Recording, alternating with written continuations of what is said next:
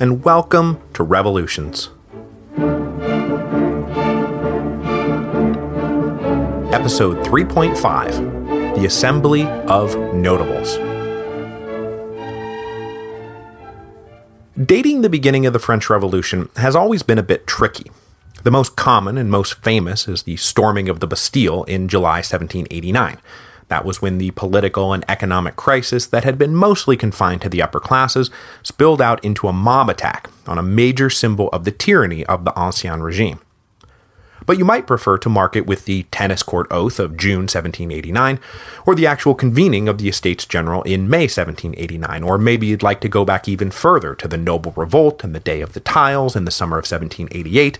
After all, that too involved a nice dose of mob action. But it's pretty clear that the push that set this unbroken chain of events in motion is what we're going to talk about today. Controller General Calonne's announcement to the king in August 1786 that the state's financial apparatus was broken and needed to be completely reformed.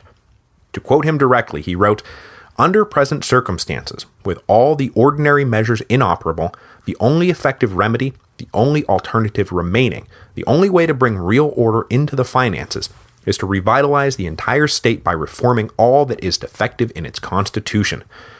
As we will see, this blunt assessment will pave the way for everything else that is to come, and probably marks the real beginning of the French Revolution." While I'm on the subject of dating, I've taken a few emails about this and realized that I've never explicitly said just how far I'm taking this thing. If I were to follow the logic of an unbroken chain of events, the answer would have to be like the Congress of Vienna that closed the book on the Napoleonic Wars in 1815. But though the Napoleonic era really is just an extension of the Revolutionary era, it has by then transformed into something very different, in the same sort of way that the Byzantines really are just the Romans by another name, and yet still something different. So though this will be a letdown for a few of you out there, we will not be plunging into the Napoleonic Wars. So, that being the case, where do we draw a line between the Revolutionary era and the Napoleonic era?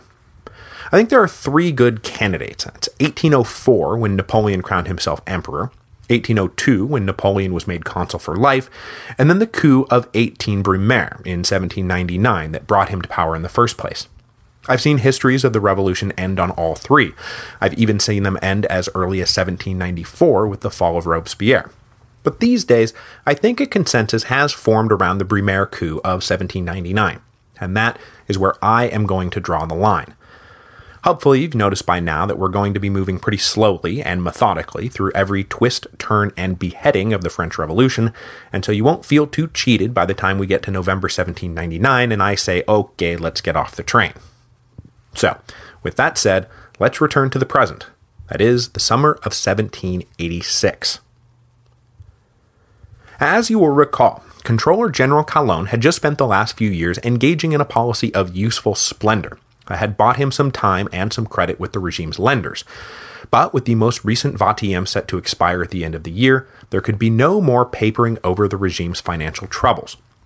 With the bills now unavoidably coming due, Calonne and a small cadre of assistants set to work developing a reform package to revitalize the entire state. But Calonne made an early mistake by keeping the development of this reform package a secret. Only the king himself and a few select ministers knew what was going on. Now, given that for the moment Calonne had the full support of Foreign Minister Vergennes, who had emerged as the king's most trusted advisor, he calculated that it would be unnecessary at this early juncture to bring everyone into his confidence. But Vergennes is about to die, and when the other royal ministers finally find out what Calonne has been up to, they will be pretty ticked off about having been kept in the dark, and feel not the slightest compunction about letting the Controller General and his reforms twist in the wind. Many indeed saw actively undermining Calonne to be their best play politically. Now, Calonne did not quite realize he would face resistance from inside the ministry, probably in part because he was so focused on dealing with the inevitable resistance from outside the ministry. Specifically, resistance from the Paris Parlement, where all of his reforms would eventually have to be registered. The Parlement had laid low in the years after their battle with Lord Chancellor Maupeou back in the early 1770s, but they had recently begun to make noises again. and as you'll recall, they had tried to put their foot down after the king came looking for yet another loan at the end of 1785. Calonne was well aware that it would be impossible to register the package he was drawing up without a fight, and further, that it might be a fight that the king could not win on his own. The monarchy's standing with the public was hitting new lows, especially with scandals like the diamond necklace affair swirling around. So what Calonne needed was some political cover to take the wind out of the opposition before it could really get howling, and he believed he would find it in an archaic council that had not been called since 1626, the Assembly of Notables. The Assembly of Notables was simply a gathering of the most elite nobles, clergymen, and civil administrators in the kingdom. Calonne figured that if he presented the reforms to the notables first and got them to approve it, which they surely would, that he would have a much bigger stick to fight with when he took it to the Paris Parlement.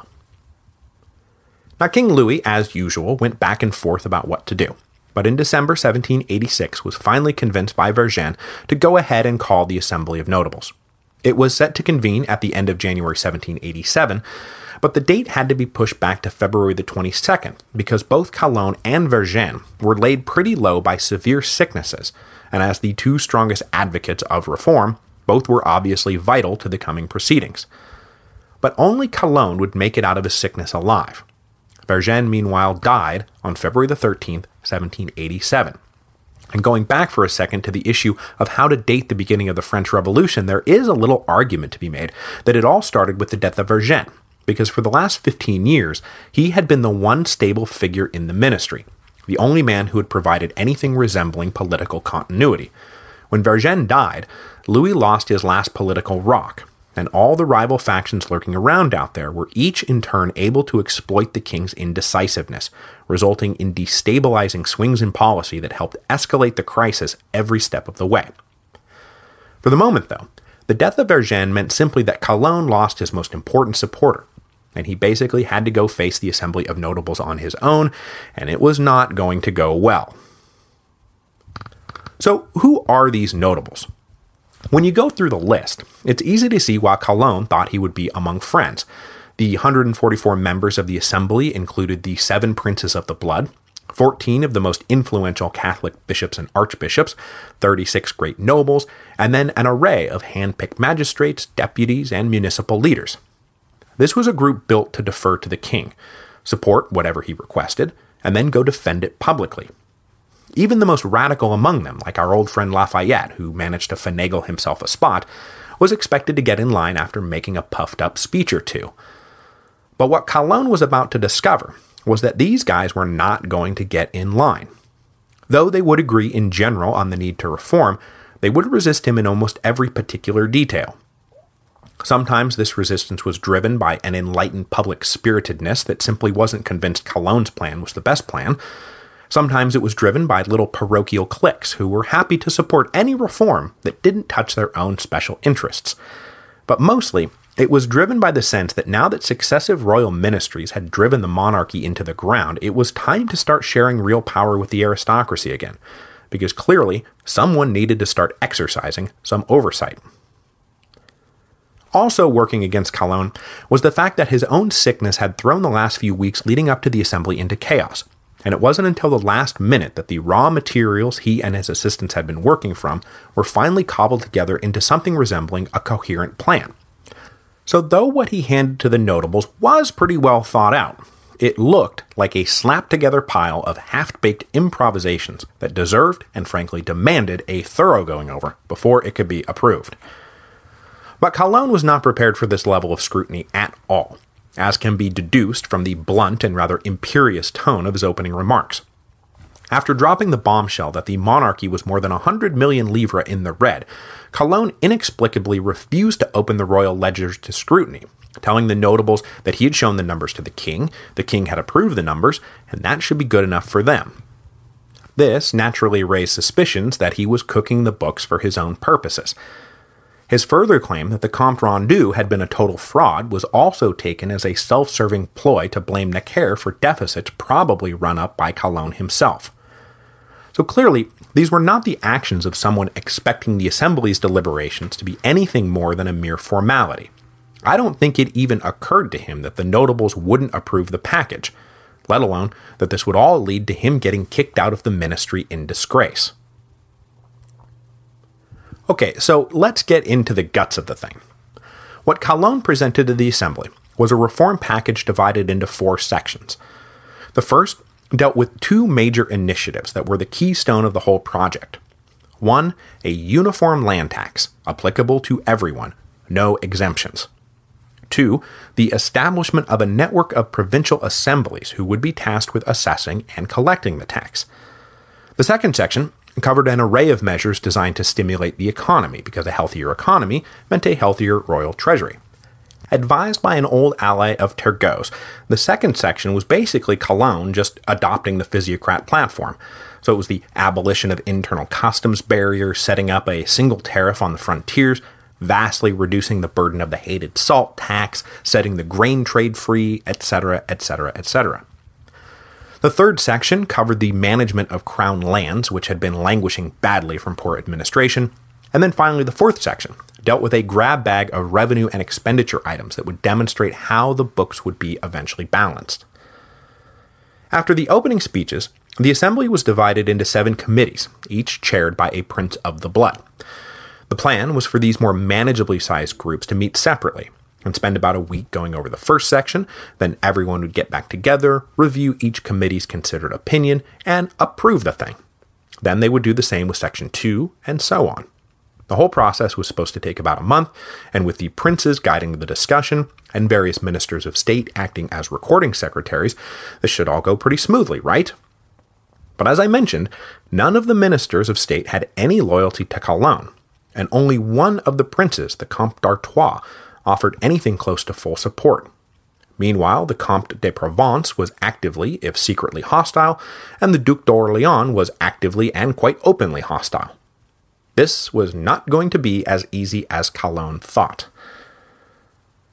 But that said, when the committees took up the first section, the principle that a uniform land tax was necessary was surprisingly well received. These guys weren't dumb, and they knew they were basically getting away with murder by not paying taxes on their land, and that sooner or later this exemption was going to have to end. But they weren't too sure about the specifics of Calonne's plan. What the Controller General wanted to do was divide land up into 4 categories, depending on how productive it was, and then levy a proportional tax in kind. That is, you would pay in wheat rather than money. The really progressive thing, though, was that the tax would be assessed on actual production, not theoretical production. So if there was like a terrible harvest and your crop was wiped out, you would pay nothing. In theory, this was all well and good. Even if there was some quibbling over the details, might not the tax be assessed on net production rather than gross production? But then a much more substantive complaint emerged. And that was that Calonne was asking them to approve a new tax that was indefinite both in scale and time. Saying we need to raise X amount of money over Y amount of time was one thing, but saying we're just going to collect an unknowable amount from you forever was quite different. And one notable went so far as to suggest that if that's what you're after, you're going to have to call the Estates General to get it. But no one else was ready to get on board with that program just yet. What they did do, however, was refuse to approve the tax in kind, demanding instead that it be a money tax for a specific amount assessed each year to cover the deficit and nothing more.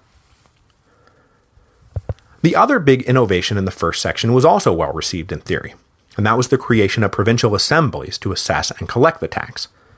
These assemblies would be built from the bottom up, in a series of tiered elections of landowners, but critically, no notice would be taken of the 3 estates. All landowners would be thrown into a single bucket. The notables, even a screaming liberal like Lafayette, thought that this went way too far. Increasing the representation of the Third Estate was fine, but to actually toss out the estates completely, that's a bit radical, don't you think? And this fit in with their further complaint, that far from being too strong, these assemblies looked like they were going to be too weak.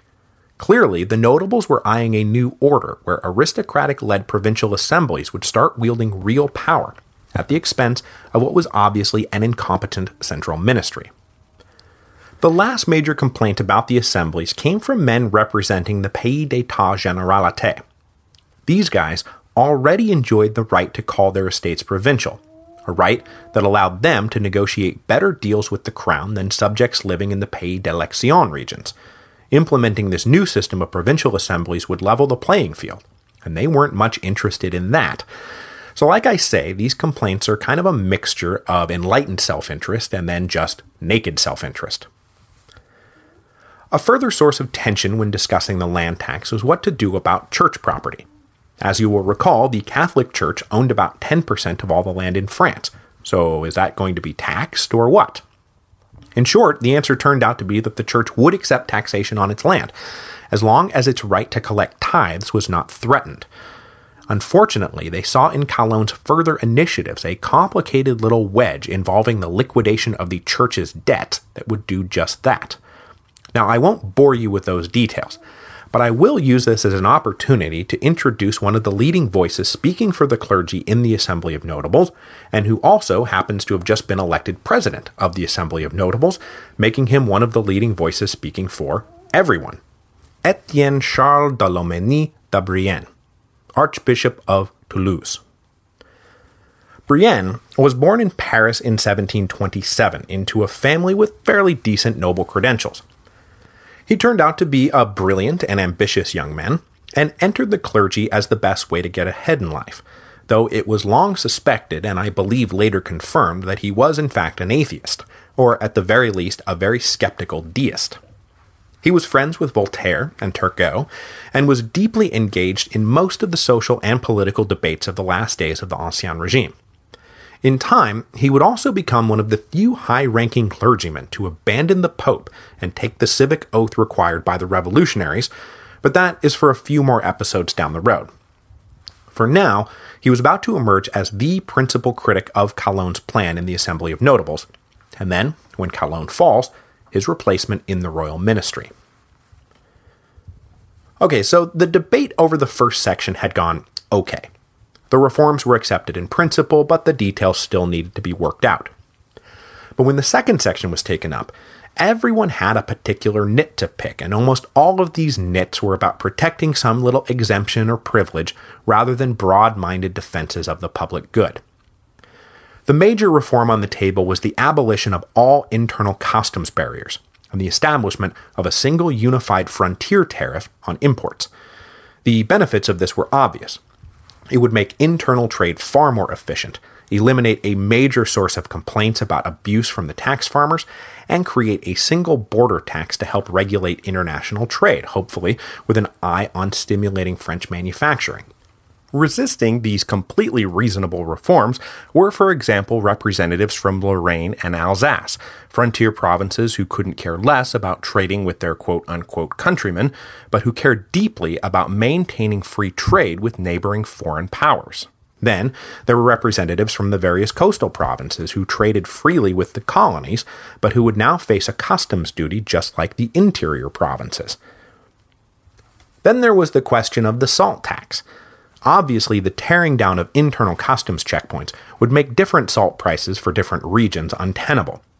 But that would leave 60 million livres annually to be made up, to say nothing of the fact that the tax farmers would not just sit quietly while the goose that laid their most golden egg was snatched away. So Calonne offered a fairly lame compromise that made everyone mad. Communities would collectively buy a set amount of salt at the required price, but everything after that would be purchased at market price. But this ticked off those exempt from the salt tax to begin with, who would now have to pay more, to say nothing of the fact that no one believed that the ruthless farmers who controlled the salt would ever let competition come in and undercut them. So really, this was just going to extend the tax to everyone without any marked benefit. So the notables followed the lead of Brienne, in going even further than Calonne was willing to go, supporting the complete abolition of the salt tax and replacing it with a community-assessed money tax to make up the lost revenue. By now, it was the end of March, that is, when the Assembly was supposed to have rubber-stamped the last of the reforms. But they were only through 2 sections, and almost nothing had been unconditionally approved. Calonne was furious, and what he needed now was for the king to step in and appeal to that public spiritedness that did seem to exist, at least some of the time, and tell the notables, I know every one of these reforms will hurt someone somewhere, but for the good of the kingdom you need to get on board and stop the trivial complaining. But Louis XVI was not that kind of guy, and in the face of opposition, he hesitated. So Calonne was left to try to force it through on his own will, and he just didn't have the juice. By now, the notables were pretty well sick of Calonne's attitude, and Calonne was pretty well sick of the notables' quibbling. In an ill-advised move, the Controller General decided if he couldn't get the king to pressure the assembly, he would get public opinion to do it. And he published a 6-page defense of his program that accused the notables of dragging their feet just because they didn't want to pay their fair share, saying in an oft-quoted passage, "People will pay more without doubt, but who will? Only those who have not paid enough in the past. They will pay what they owe, according to a just proportion, and no one will be overtaxed. Some privileges will be sacrificed, yes. Justice wills it, necessity demands it. Would it be better to overtax the non-privileged, the common people? There will be great objections. That has been anticipated. Is it possible to work for the general good without offending some private interests? Is reform possible without complaints?" Well, the answer was, of course, no. But this did not go over well in the assembly at all, and only increased the amount of complaining. By the 1st of April, any pretense of civility between the Controller General and the notables was pretty well dropped. As the third section was taken up, that is, the one that dealt with administering the king's domains, the notables seized on a recent shady land swap that greatly enriched some of Calonne's friends to push the idea that they completely agreed with the need for reform, but had now lost faith in the Controller General personally. We just don't trust him, and so it's impossible to separate real reforms from the stuff just designed to line his own pockets. Brienne slipped a note to Marie Antoinette summing up the general feeling that the sticking point was now Calonne himself. If he goes, we can talk. Now the Queen liked Brienne, and pretty much hated Calonne, and so was all too happy to pass this message along to the king. This, of course, just sent Louis into further agonies because he did like Calonne personally, and had repeatedly given his assurances that he would back his Controller General. But by now, Calonne had no other allies left, and as would become his new favorite pastime, the king caved in to the pressure. On Easter Sunday, 1787, Calonne suddenly found himself dismissed from office. With Calonne gone, calls went out almost immediately to bring back Jacques Necker, who had been so badly slandered by the unscrupulous Calonne. Now Louis did not like Necker, but may have caved in right then to demands to bring back the Swiss Wonder Boy, but he had ordered Necker to keep silent while the assembly of notables were meeting to avoid stirring up trouble, and instead, Necker had just published a defense of his record 2 days after Calonne was dismissed, making the king so mad he exiled Necker from Paris. So instead, the king turned to a 68-year-old minister whose name I won't even bother you with, because when the notables returned from the Easter break on April the 16th, they didn't bother themselves much with him either. So finally, the king came down in person on April the 23rd to go over the fourth and final section, the one that would detail how the deficits would finally be closed. It was here that he announced he was caving to their demands on the land tax. It would indeed be recast as the notables had outlined, as an annual expedient limited in both duration and amount. He also said that to close the gap immediately, more short-term loans would be required, and then, in what would become something of a hot button down the road, that he would need to broaden the stamp tax on paper. But he also insisted that this was not a joke, and at Brienne's suggestion, agreed to let the notables look through last year's accounts to see for themselves the magnitude of the crisis, and imagine just how smoother this all would have gone had Calonne simply done this in the first place. And speaking of Brienne, Louis then followed his wife's advice, and agreed that the best way to repair the damage done by Calonne was to elevate his most vocal opponent into the ministry and let the archbishop take the lead on pushing the reforms. After all, everyone agreed that Calonne, not the reforms, had been the real problem. It was time to see if that was true. In Brienne, the king would find a minister who was serious about pushing through the reform package, much of which was kept intact from Calonne's original plan. But unfortunately, Brienne would be no more successful than his own rival in achieving fiscal salvation, especially once he went to war with the Parlement. But we will leave that off for 2 episodes. Because just as Brienne was coming into the ministry, a situation developed up in the Netherlands that seemed to demand a French military response, a response that Brienne was forced to conclude they could not actually afford, revealing for all of Europe to see just how weak the once mighty French had become.